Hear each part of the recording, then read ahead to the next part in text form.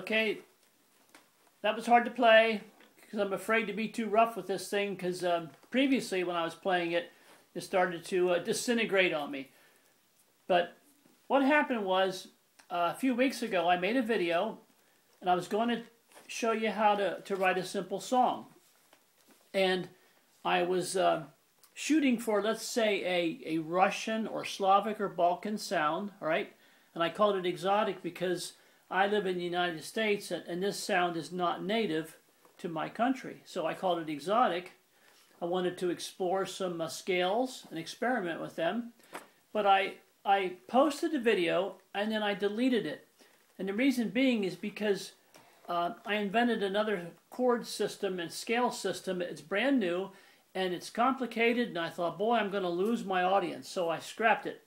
Now what we're going to do is quickly go back to this theme, try to get like a Russian or a Balkan sound, and even on this little accordion, on this tiny accordion, you can get some great stuff. See, there's more here than meets the eye. So what I did was I picked a few very simple chords. Simple chords. C minor. Now this is a traditional notation that you're used to seeing. C minor, G major, F minor, and they would call it D minor 7 flat 5. But that's horrible terminology. I don't use that. In my system, if you want to look at my other videos, you'll know what I'm talking about. I would call it a C minor chord, a G major, an F minor. Then I would call it a D minor 7 with a diminished 5. You see, the traditional way is flat 5, which is crappy, and I would just call it a D minor 7 with a diminished 5. But even still, you can get those chords or something very, very close on this very limited bass. Now, when I say limited, you know, on an accordion, you have your treble machine this side, you have the mechanisms, you have the bass machine, you have this side, and in the middle you have the bellows. Well, there's only 8 buttons here. You see, it would be called an 8 bass machine button accordion, and there they are. Or some people would just say 8 button accordion. And you see the 4 bass buttons, all right, only 4. That's these, the 4 bass buttons. And then you have the 4 chord buttons. But those chords on this particular accordion, they can be an F major chord, or F minor, C major, or C minor, G major, G minor, D major, or D minor. Hope I'm speaking correctly because I have a problem. Now, the reason why you can get a major or minor chord is because in the chord inside here, the tone at the third is missing. All right, so even though you have only 8 bass machine buttons, you can do some fun stuff with this. You can still do fun stuff. Now, in my previous videos, I showed my systems, blah, blah, blah. You probably get tired of hearing it. But in one of the videos, one of the series, called Music Scales Revised, I talk about my own scale system. And in this video, number 4, the 8-tone scale, I showed you some of my 8-tone scales. So for the song I just played, I used scales that people are already familiar with, but I just give them a slightly different name. Now here's an example.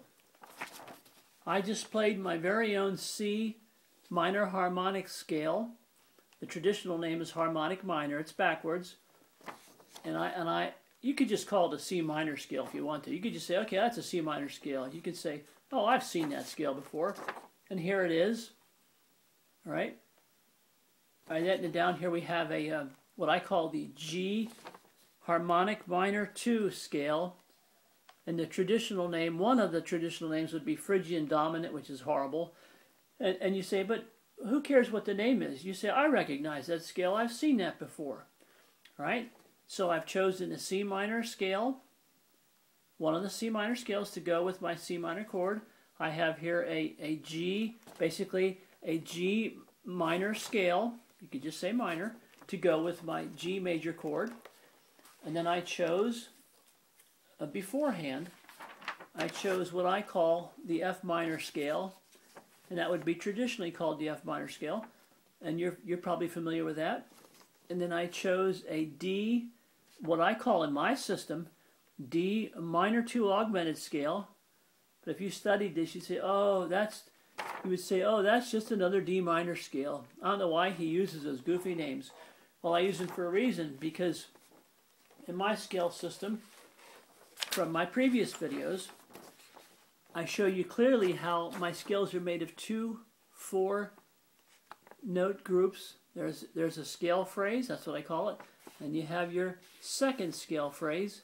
You put them together and you get a scale. So in this scale, I put a minor scale phrase, I put it together with a harmonic scale phrase, and naturally I got my C harmonic, my C minor harmonic scale. It makes a lot of sense to me. And I did the same with all the other ones. And the reason why I deleted the other videos is because I discovered a way of how, in other words, instead of teaching the student what to play, I came up with a little quick system of figuring out what not to play. Now in this case, you see here, I'll do this briefly. With this scale, all right, I discovered that you really shouldn't play any of the notes, all right, any of the notes or tones, whatever you want to call it, of the A major chord. Now I won't go into that system because people get bored. People stop watching me if I talk too much. And then also I discovered with this G harmonic minor scale, which you would probably just call a G minor scale, excuse me, that you also shouldn't play the tones of the A major chord, see? And also the B flat doesn't fit in. I won't go into detail. Don't want to get too crazy here. And also with the F minor scale, I discovered, you shouldn't play the tones of the A major chord. You see that there? I discovered that. And then the same with the D minor scale, whatever you want to call it. You can use my name or you can use traditional, doesn't matter. You don't play the notes or the tones of the A major chord. Now I hope I'm speaking correctly because this is valuable stuff. So I have my easy chords that I chose. All right, easy. This might be a little tough for a beginner, but I'll explain it. Easy chords. And then I chose some scales. And even if you don't use my scale names, you're surely going to see these scales somewhere out there. You're going to see them out there.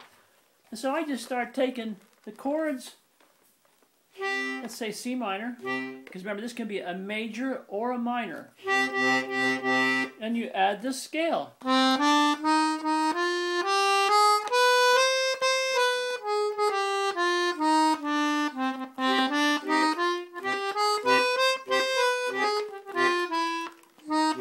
Whoops.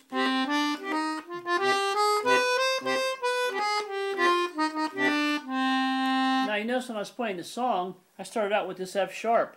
That's to create two things. Dissonance, little gnarly sweetness, and this tone, all right, is kind of used as kind of a suspension tone. It naturally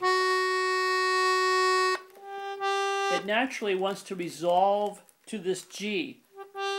And it has to do with the harmonic series, which I already talked about. I ain't going there, but it's kind of a suspension tone. And it has a kind of dissonant sweetness.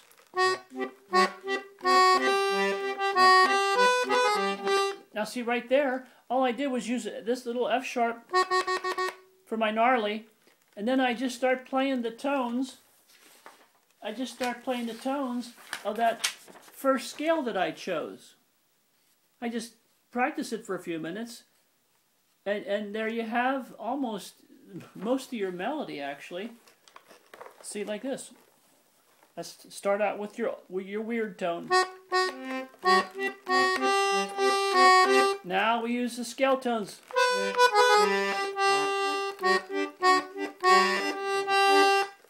You see, when you get to that G chord, you just switch to the notes of the scale that goes with it, and boom, you're done. C minor, G major, watch this.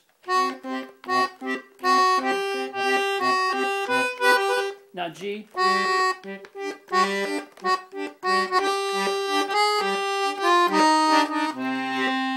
You see? And then it goes on and on. You can do the F minor thing, the F minor a chord with the F minor scale tones. That's a nice sound for a tiny accordion. And then C minor, that is. And the D minor 7 diminished 5 I play with the D bass, and the F minor chord button, or on here it would be minor or major, either way. Hold on, I got to pick up my paper. Now, that D minor 7 with the diminished 5th on my big accordion, all right, my Atlas 120 bass machine button accordion, I would play that with the D bass and the F minor actual button on that larger accordion. But on this 8-button accordion, okay, I can just use the D bass here, and then the F major chord button, because this can be an F major or minor. So all I need to do is play the D bass and the F chord button, and I get that. Now graphically, you could say, well, you could say technically that's not really a D minor 7 with the diminished 5th. You could say it's a D minor 7 with no 5th, because the 5th, the A flat, is missing. Now if you get confused, watch this. Here's what I just said. On the big accordion, the 120 bass machine buttons, right, you would have your F minor chord button right here. Then you would have that D bass, and you would have a D minor 7 with the diminished 5. This is the diminished 5. But with the little bitty 8-button accordion, all right, with hardly any buttons, all right, hardly any buttons, you don't get the A flat because it's missing. It's not there. But you get your D bass, all right? So technically speaking, you would have a D minor 7. Now N means no 5. This is my chord notation system, all right? So you see there's no third in the F major chord button on this little accordion. Now do you see that there, the difference? But you still basically get the same sound, and it's still really pretty. So ultimately what I'm trying to say is you can take a little accordion, and if the thirds are missing on the chord button row, you can play all kinds of good stuff. C minor here, G major, F minor, C minor, and then that D minor 7 with no 5th.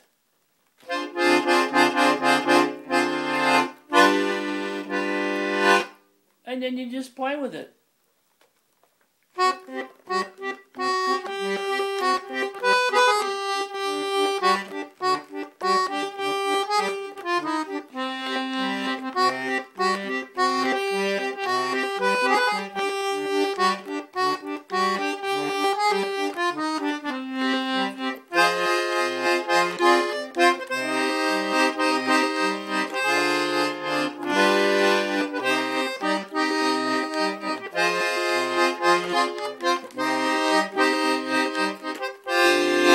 And here you can fool around.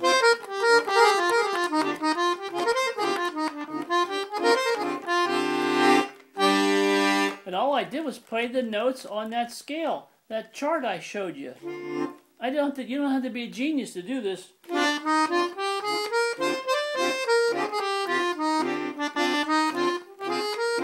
And then for the G chord, you got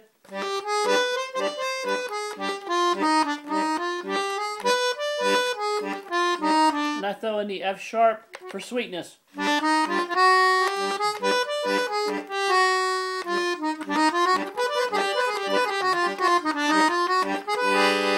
then the final chord I do this weirdo chord, which we won't talk about. So thank you for being incredibly patient, and just in case you want to take a look at this, if you want to stop your video, pause it, or print screen, these are the scales with my name that I use in my system, traditional name, my name, traditional, and traditional names are crappy, by the way. I show you what notes to not play, and I even have an explanation why you don't play them, but you can study this on your own. I would have to make 3 or 4 videos to explain my new system that shows what not to play. So there you go, there's one. And I play all these notes. That's all I do. Copy them off the paper. And here's the other one. My name, there's a traditional name. They would call it Dorian mode. And here's my name. I don't know what the traditional name would be. And then I show you what not to play over here. And boom, you're done. I know that took a while, but there's a lot of good stuff I wanted to share because there's more here with these little bitty toys than meets the eye. Thank you for being incredibly patient, and good night.